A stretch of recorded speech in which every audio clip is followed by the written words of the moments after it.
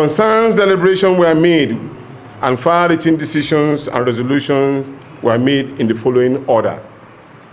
Demand for release of political detainees. NEC noted with great concern the high level of intimidation, harassment, conspiracy, condescending, and arrest of any persons or opposition political parties. This has been the latest trend in the government activities, which shows lack of tolerance on the part of government for any persons or group opposed to any of the anti-people policy administered by the government. Interestingly, the same people in government came into power through the people's struggle, of which they fully involve and even sponsor some of this particular struggle. Some of the notable struggle include the Save Nigeria group in 2010, Occupy Nigeria 2012. We therefore demand for an unconditional release of some of our comrades, Agbo Jalingo and Omoyele Showore and others. An injury to one is an injury to all. This continuous arrest is damaging to the image of the country and our nascent democracy. Proportional representation as part of the review of the 2019 general election. NEC observed with dismay with the 2019 election, which was conducted with a lot of manipulation and heavy use of money to buy vote against genuine interests of the people. The election was full of inconsistencies, use of thugs to intimidate voters, etc.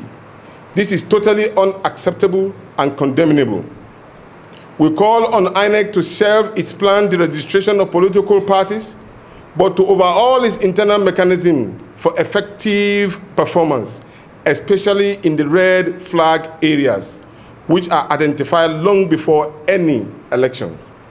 It is our sincere hope that the upcoming Kogi and Bayelsa state governorship election will show remarkable improvement over the last general elections. In respect to the above, NEC resolved that the idea of proportional representation should be included in our Electoral Act, where if a political party wins certain percentage in a general election, that party is automatically in government.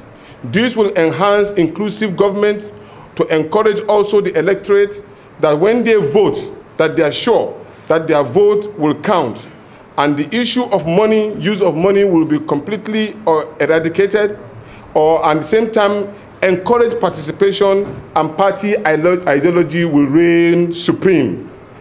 Insecurity. NEC condemned in strong terms the level of insecurity in the country. It is so alarming that nowhere is safe. Nigerians are not sure of getting to their destination whenever they travel until they arrive to that destination before they express a sigh of relief. It is recorded that people are abducted even in their homes. Farmers negotiate with bandits to the tune of 15,000 naira per person before they can go out to farm.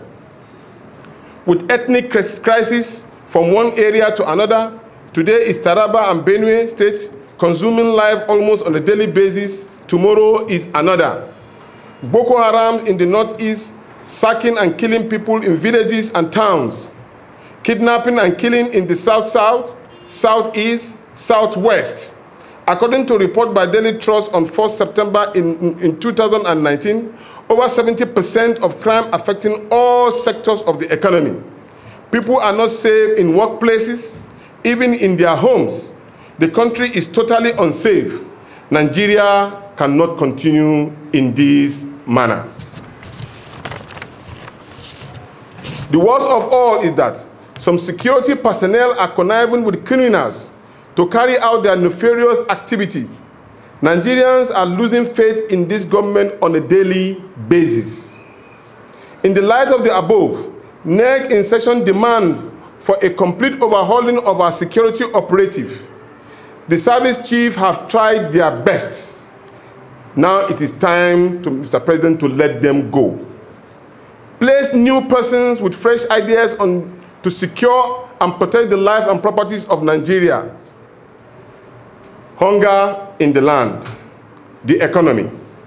Next, observe with dismay the level of hunger in the land. Practical examples are available everywhere. You cannot stand in a public space for 2 seconds without someone asking you for assistance, for money just to eat and feed his family. Nigeria has been turned to the capital of poverty and in the midst of plenty. In reflection to 2015, fuel was sold at 87 naira per liter, now 145 naira.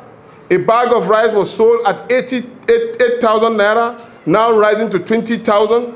The dollar was 165, now 360. The rate of employment, according to Nigerian Bureau of Statistics, stands at the last quarter of 2018 to 23%. The figure is enough to remove any government in power in any developing country. I intend to travel to Kaduna, but I'm so scared, even though I drove myself, I'm so scared of moving from here to Jere. If you go to the train stations today, the level of people that you will see struggling to get a train is unbelievable. So the level of insecurity is high. If we have a service chief that have been there for quite a long time, and yet we are not getting anything new, and there's virtually almost no improvement in the level of the security, the truth about it is that we've had a lot of information where some security officers have been alleged to have been in corrupt practices of huge sum of money. Nobody can account for them. We are also worried about the state of the security operatives who are on the streets.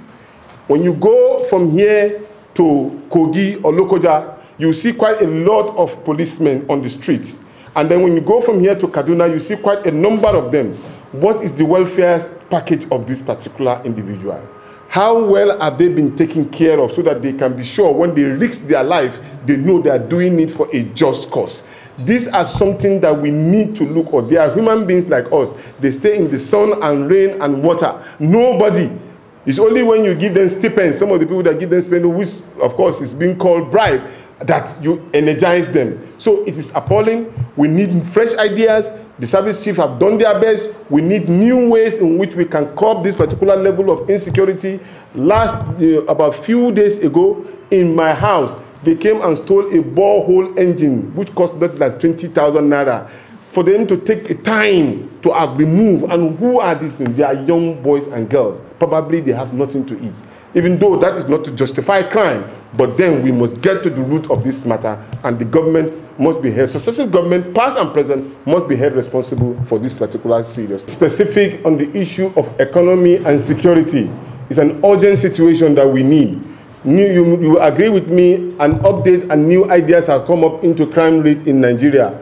It will be very, very uncomfortable for you to confirm or hear when Wadume, the arrested kidnapper, will be telling you that it was the army who released him while he was trying to run away. So this is quite worrying. So probably there are something new that we don't know. Maybe that will make all the findings of the last conference obsolete. And so we need a quick and immediate solution to some of these particular problems that are disturbing us.